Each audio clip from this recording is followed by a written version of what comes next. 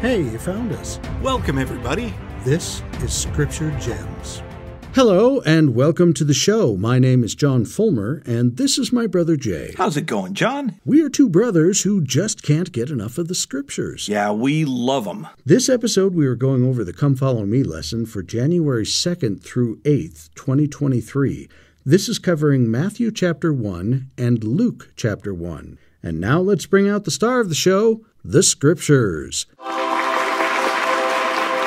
Oh, hello, Scriptures. So nice to see you. And now let's consult the Scripturematic 6000 to find out how long it will take to read this week's reading. 12 minutes, 55 seconds. Oh my gosh, that's so short. What would it be daily? 1 minute, 50 seconds. Oh, come on. We can do it. What a great way to start the year to read the entire block for the week. Here we've got time codes if you want to take it section by section. It's not chapter by chapter this week because those chapters are kind of interwoven. So we'll just mark it up by section and you can check it out there. Otherwise, buckle up and we'll talk about it all together. But right before we get started, remember that a link to a PDF of all our quotes and graphics, as well as links from the episode, can be found in the description section below the YouTube video. We hope these will help you in your study. Also, there is an audio-only version of this podcast that is available wherever you subscribe to podcasts. Right. It's been more than 400 years since we finished the Old Testament in Malachi. That's odd. It feels like it's only been about 3 weeks. Oh, yeah, I guess it has. Hey, here we are in the New Testament. How did we get here? What's been happening since our last prophet in the land of Judea? To answer that question, we've made a video. If you haven't seen it yet, we really recommend that you check it out this week and share it with friends. It's all about what's called the intertestamental period. The information therein will really help set the stage for the New Testament. Now, there's a unique challenge this year since we are starting with the Gospels. These are 4 books that each teach about the life and ministry of Jesus Christ. Hey, John, have we got a pretentious $4 word for the collection of the 4 Gospels? Come again? Well, we have the 5 books of Moses, and we call them the Pentateuch. I was wondering if we just had a word like that that covered the 4 Gospels. Ah, yes. The word that you are looking for is tetraevangelion. Ooh. It literally means the 4, or tetra, books of the good news, or the Gospels. Nice.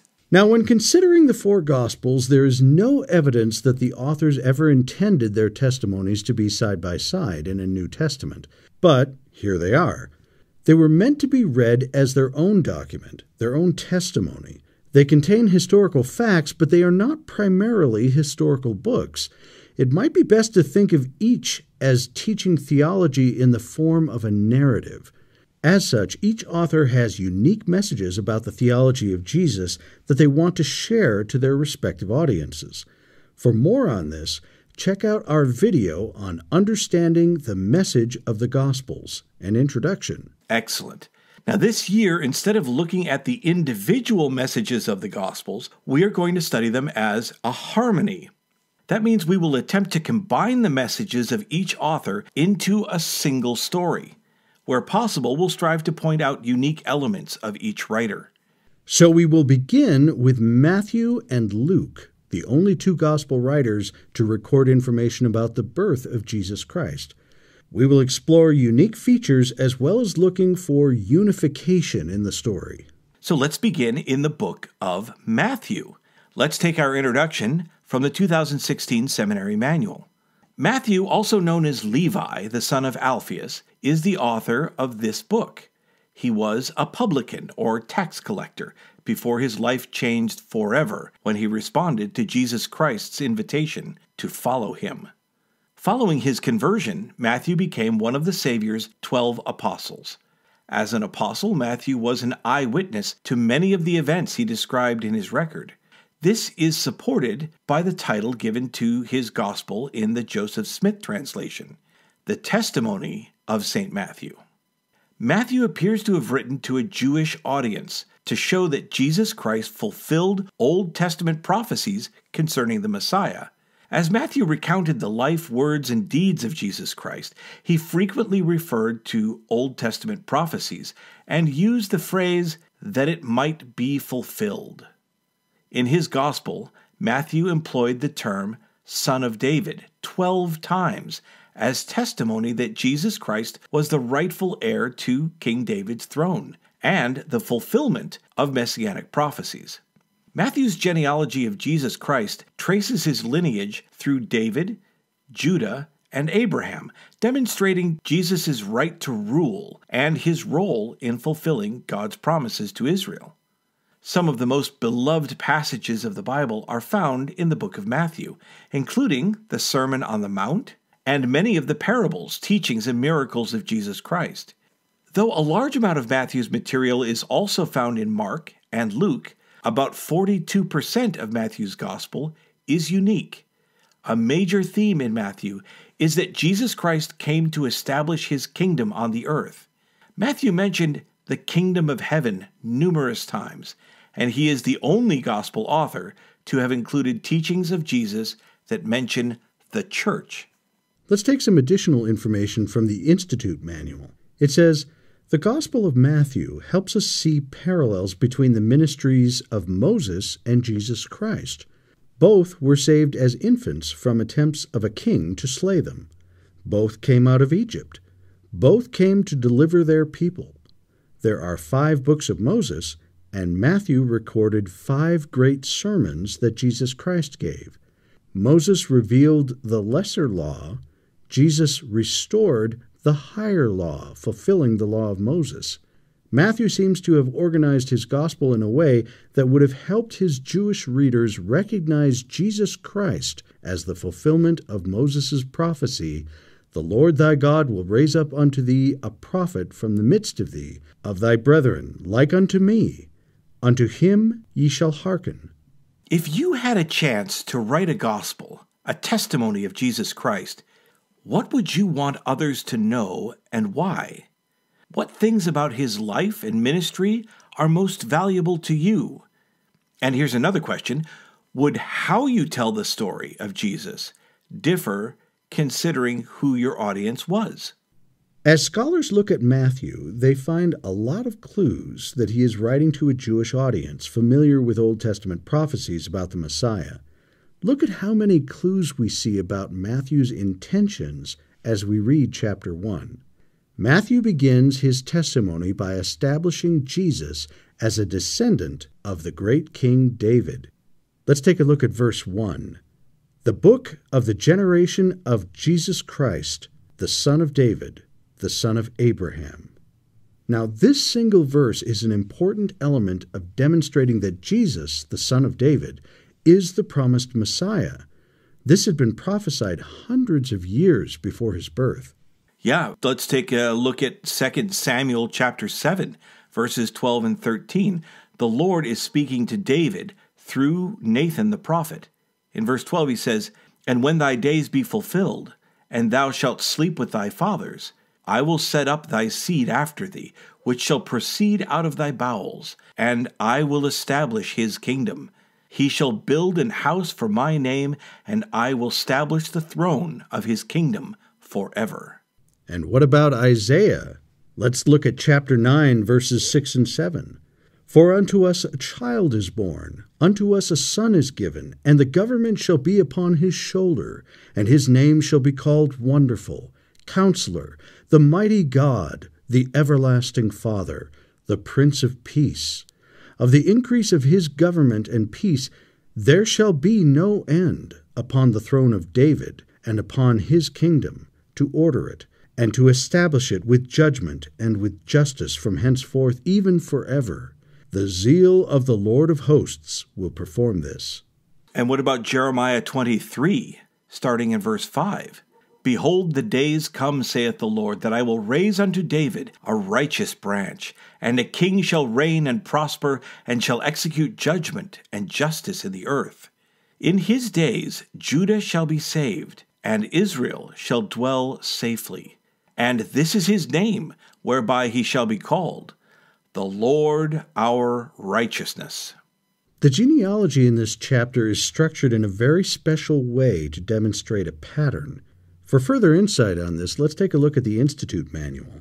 It says, Some scholars have suggested that Matthew's inclusion of 3 sets of 14 generations was purposeful and is significant because the number 14 is associated with the name title David. Hebrew and other ancient languages used letters of the alphabet to represent numbers as well as sounds. The Hebrew letters in the name David carry a numeric value of 14.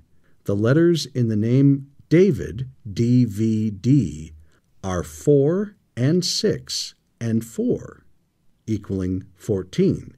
Since the promised Messiah was to be born into the lineage of David, some scholars have speculated that Matthew may have divided the genealogy as he did to subtly emphasize that Jesus Christ was the long-awaited Davidic Messiah. Also, the number 14 is double the number 7, which is the number signifying perfection and completeness.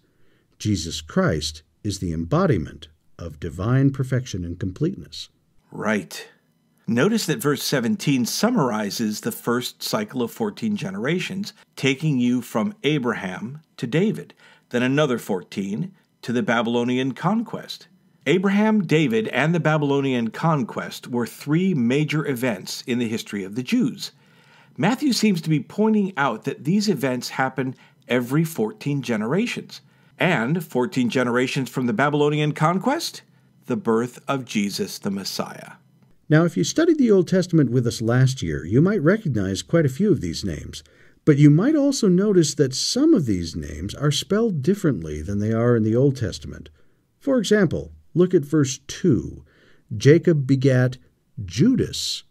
Why is it Judas instead of Judah? Or in verse 3, why Thamar instead of Tamar? Or perhaps my favorite, in verse 5, why Booz instead of Boaz? Remember that the Old Testament was originally written in Hebrew. The New Testament, including Matthew's Gospel, were written in Greek, and just as English names change slightly when represented in a different language, for example, John becomes Juan in Spanish or Johann in German, Hebrew names will take on slightly different spellings and pronunciations in Greek, but they're still the same name. That's a really good point. Something else is quite interesting in Matthew's genealogy. Let's take some commentary from the Institute Manual. It says, several women are mentioned in Matthew's pedigree of Jesus Christ. Tamar was from Adullam in Canaanite territory. Rahab was a Canaanite of Jericho. Ruth was a Moabitess before converting to Judaism. And Bathsheba was the wife of Uriah, a Hittite.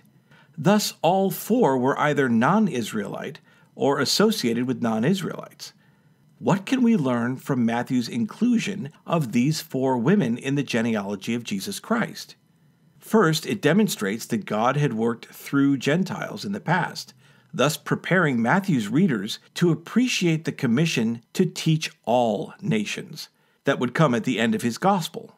Second, the mention of these particular women, each of whom figured in a controversy of some sort in the Old Testament, shows that in Israel's past, God had worked through people and situations that the Jews would not have expected, thus preparing Matthew's readers for the account that is immediately to follow, Mary and the virgin birth.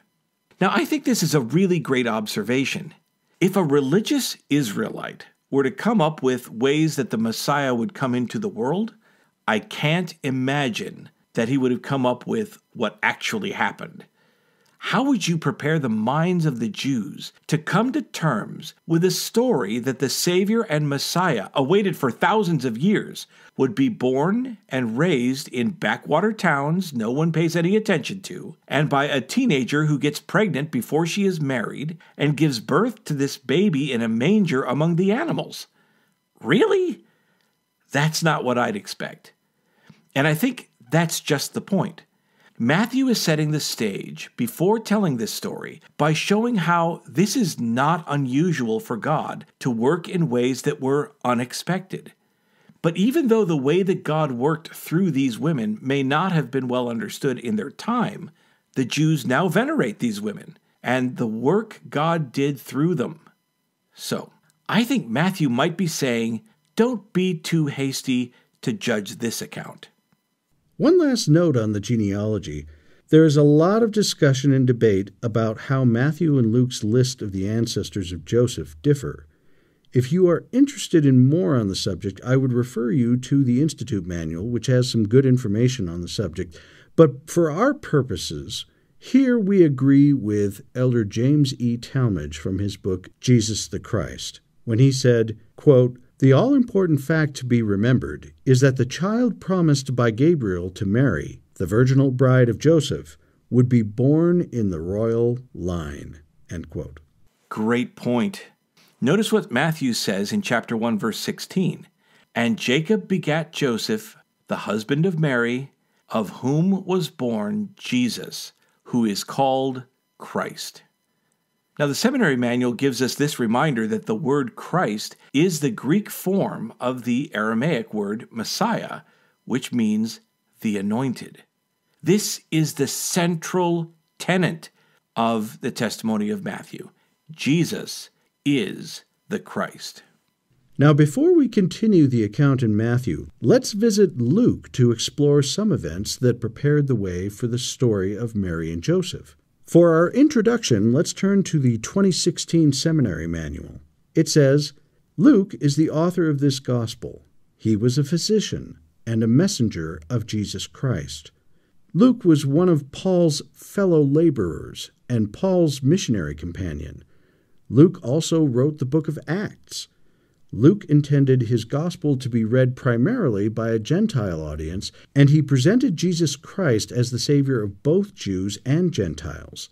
Luke is the longest of the four Gospels and the longest book in the New Testament. Some of the most well-known stories of Christendom are unique to the Gospel of Luke.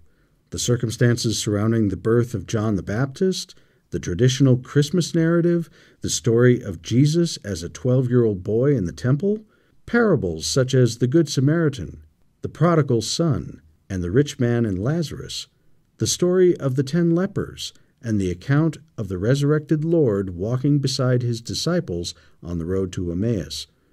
Other unique features are Luke's inclusion of teachings of John the Baptist, not found in the other Gospels, his emphasis on the prayerfulness of Jesus Christ, and his inclusion of the calling, training, and missionary labors of the 70.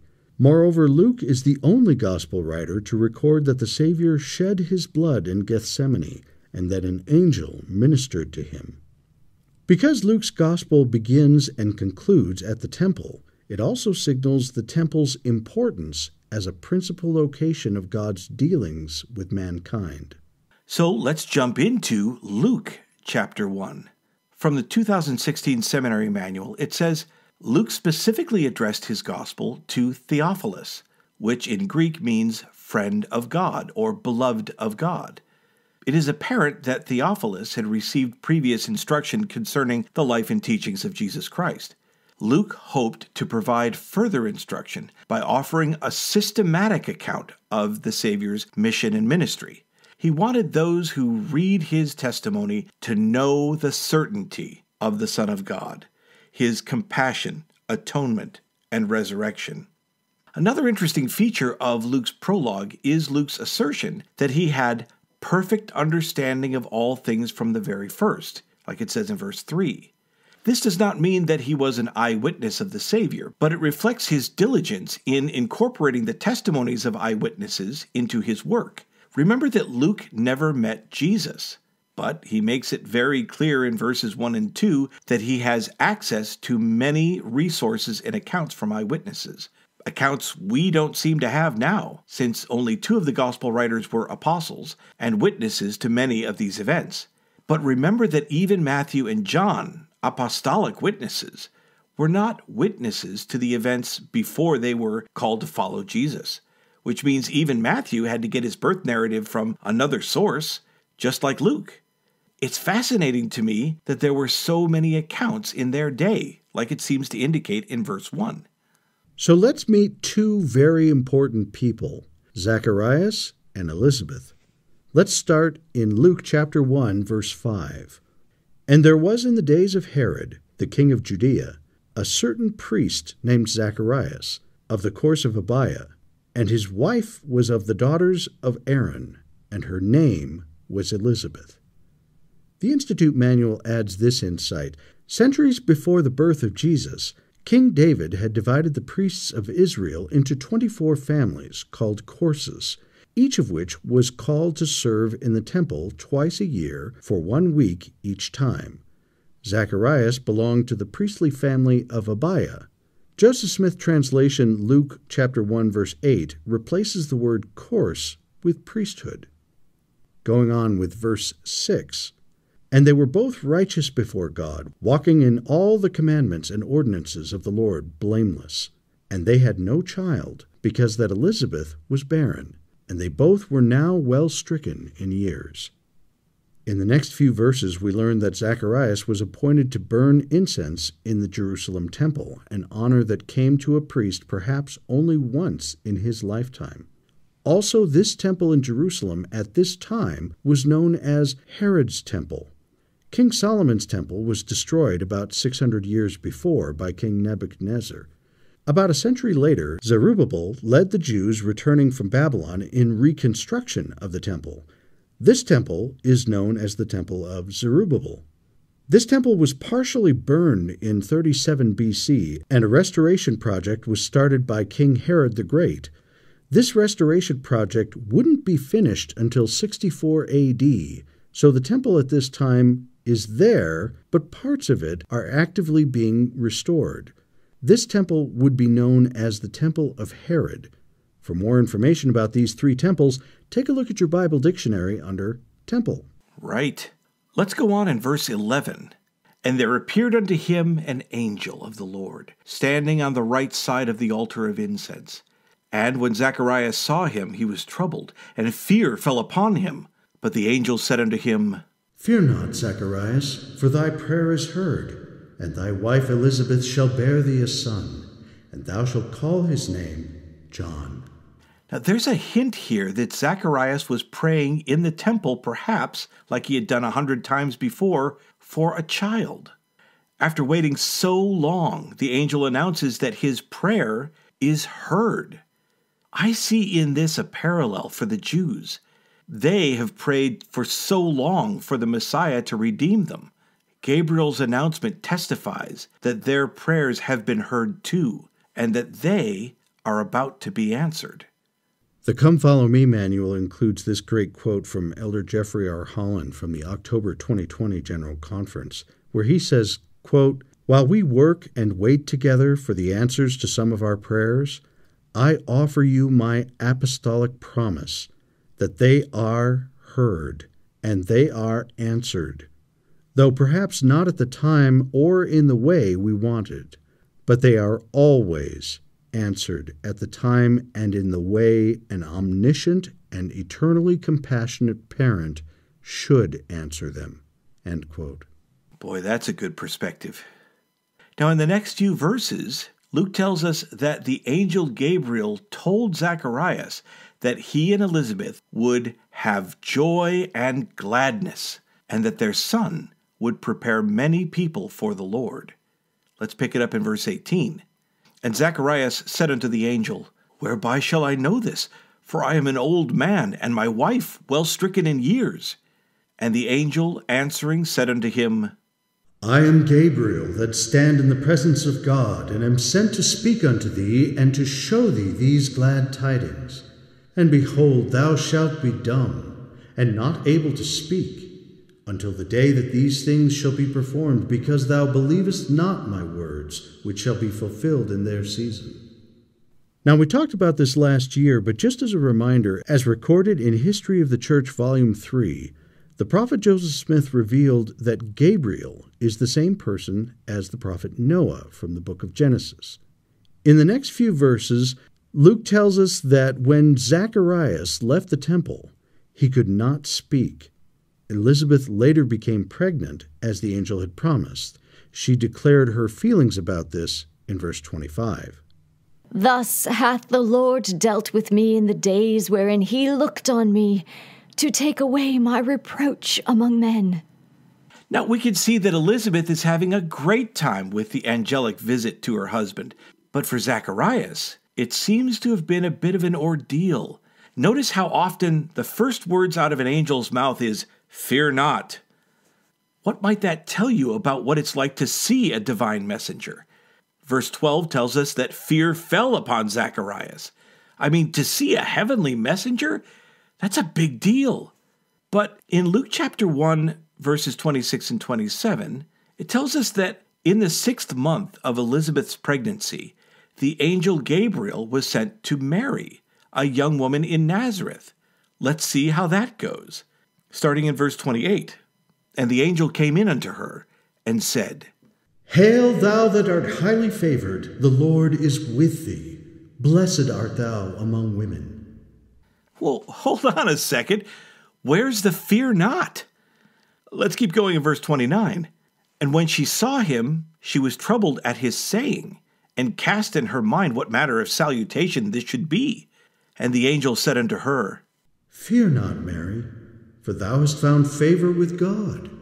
I find it interesting that Gabriel's fear not does not seem to be in response to the shock of a heavenly being showing up. Rather, it seems to be in response to her being troubled at this particular salutation. Just a thought, but what if this is not the first time Gabriel and Mary have had a chat? Perhaps at other times introductions were more like, Hey, Mary. What's up? I don't mean to be disrespectful, but what if Gabriel's salutation, his greeting, was much different than what she was used to and seemed to indicate an upcoming responsibility she was puzzled by? The Greek word translated as troubled does not mean scared. Some translators have used confused or perplexed to flesh out the meaning. There's nothing in this angelic experience that seems to indicate that she's surprised or uncomfortable around Gabriel at all. Their interaction, to me, seems rather personal. But let's carry on with the announcement. And behold, thou shalt conceive in thy womb and bring forth a son, and shalt call his name Jesus. He shall be great, and shall be called the Son of the Highest. And the Lord God shall give unto him the throne of his father David, and he shall reign over the house of Jacob forever, and of his kingdom there shall be no end. Mary's response is similar to many we have studied who are curious how God will perform his amazing work. In verse 34, then Mary said unto the angel, How shall this be, seeing I know not a man? And the angel answered and said unto her, The Holy Ghost shall come upon thee, and the power of the highest shall overshadow thee. Therefore also that holy thing which shall be born of thee shall be called the Son of God. And behold, thy cousin Elizabeth, she hath also conceived a son in her old age, and this is the 6th month with her, who is called barren. For with God nothing shall be impossible. Perhaps you know people that have had opinions about the conception of Jesus. It's helpful to remember what we know and what we don't. There are other prophetic authors who have given testimony to this incident, such as Matthew, Nephi, and Alma.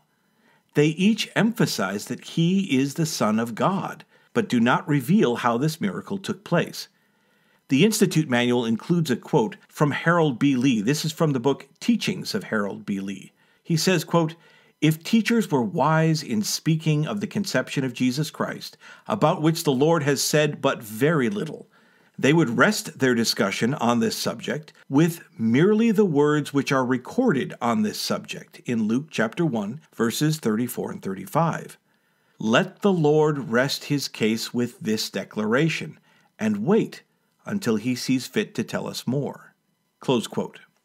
And there's also another great quote from President Ezra Taft Benson. This comes from an Ensign article in March 1986 called Joy in Christ. He says that Christ's birth was a miracle. Mary, quote, was called a virgin both before and after she gave birth, end quote. But imagine this. If Mary says yes, how will this change her life? Make it easier? Let's jump back to Matthew's account. In Matthew chapter 1, verse 18, Now the birth of Jesus Christ was on this wise.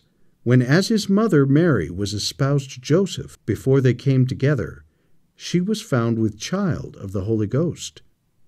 The Institute Manual provides this insight. Once the marriage was agreed upon, the wedding consisted of 2 stages: betrothal, also called espousal, and a wedding ceremony. Betrothal was legally and religiously more significant than the subsequent marriage ceremony, after which the couple began living together. Betrothal was regarded as the final part of a solemn covenant. It carried the force of a covenant to be honored between God-fearing parties. Though betrothed couples were legally regarded as husband and wife, between the time of betrothal and the wedding ceremony, a strict code of chastity was enforced. So she is betrothed or espoused. How is the pregnancy going to go over with Joseph? How is it going to go over in her small Jewish town? In everyone else's eyes, she will appear to be complicit in a shameful scandal. What will they say about her character? Will she be shamed from social life? What will friends say? What about her family? How will they react, and how will this situation affect their standing in their small community? Strange that the very best of them, she who is highly favored of God, will be seen as the worst and vilest of sinners. But knowing all that, how did she respond when the Lord called her to this great work? Let's go back to Luke chapter 1. Let's start in verse 38. And Mary said, Behold the handmaid of the Lord, be it unto me according to thy word. And the angel departed from her. But how did Joseph react? If things were as they appeared, Mary betrayed him and showed the worst kind of character. Joseph had several options. Again from the Institute Manual. First, he could have subjected Mary to a public divorce and perhaps even execution, for people would have presumed that Mary was guilty of adultery, a crime punishable by death under the law of Moses. Second, Joseph could have had his betrothal to Mary privately annulled before 2 witnesses. A third option was to proceed with the marriage. Going back to Matthew chapter 1, starting in verse 19, Then Joseph her husband, being a just man and not willing to make her a public example, was minded to put her away privily. What do we learn about Joseph's character from this choice? Very impressive. Let's keep going in verse 20. But while he thought on these things, behold, the angel of the Lord appeared unto him in a dream, saying, Joseph, thou son of David, fear not to take unto thee Mary thy wife, for that which is conceived in her is of the Holy Ghost, and she shall bring forth a son, and thou shalt call his name Jesus, for he shall save his people from their sins. Now all this was done that it might be fulfilled, which was spoken of the Lord by the prophet, saying, Behold, a virgin shall be with child, and shall bring forth a son, and they shall call his name Emmanuel, which being interpreted is God with us. Then Joseph, being raised from sleep, did as the angel of the Lord had bidden him, and took unto him his wife. And he knew her not, till she had brought forth her firstborn son, and he called his name Jesus. Notice here how Matthew focuses on the birth narrative through Joseph's experience. Joseph had the vision and was given the name of the child, Jesus. But Luke focused on Mary's experience with the angel, telling her what to name the child. Now certainly, these things could both have happened, but each author only focuses on the events that form the theological narrative they are telling about Jesus. They choose the events they will share depending on what they are teaching about him. But we're jumping ahead a little. Let's go back to the book of Luke, chapter 1.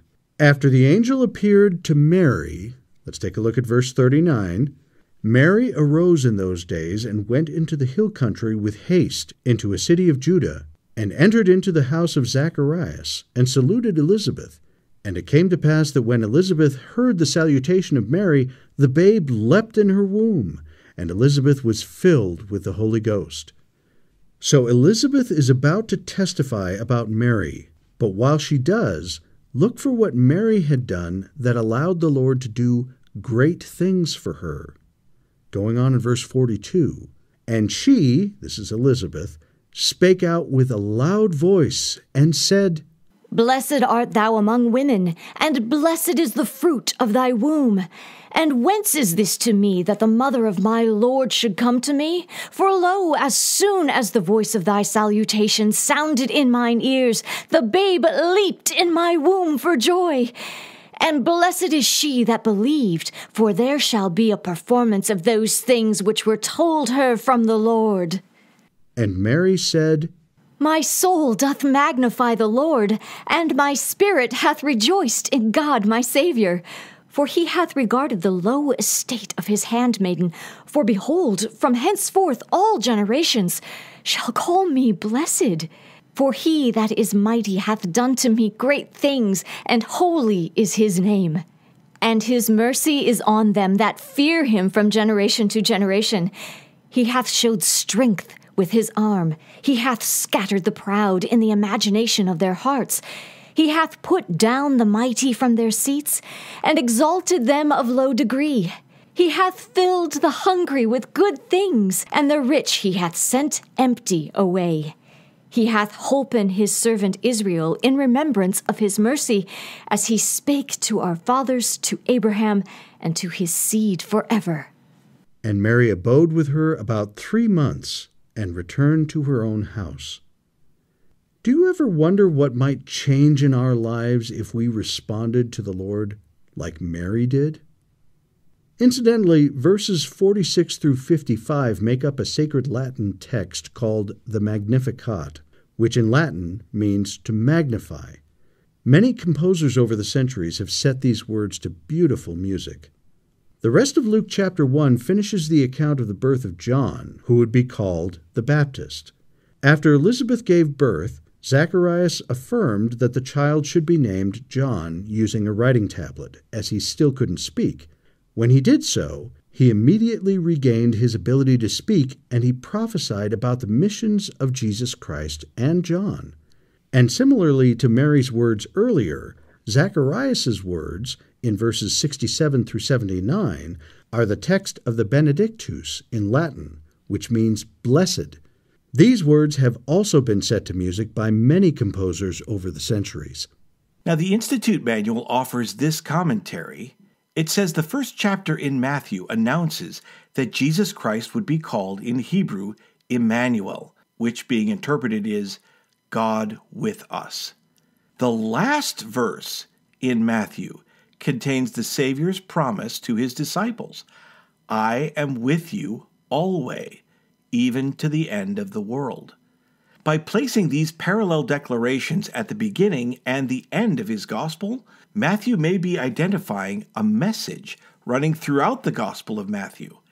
God will not forget us. He is with us always. Nice. I like that. The Come Follow Me manual asks the question, why is it important to you to know that Jesus was both the Son of God and the Son of Mary? President Russell M. Nelson explained that the atonement of Jesus Christ, quote, required a personal sacrifice by an immortal being not subject to death, yet he must die and take up his own body again. The Savior was the only one who could accomplish this. From his mother he inherited power to die. From his father he obtained power over death. End quote. That's from the October 1993 General Conference. How exciting is this to get started here in the New Testament and having an introduction to the life and ministry of Jesus Christ. This is very exciting. Indeed. So that's all the time we have today. Keep reading your scriptures, and we'll look forward to talking to you more about them in our next lesson. We'll see you then. This podcast is not officially affiliated with the Church of Jesus Christ of Latter-day Saints. But we're really big fans.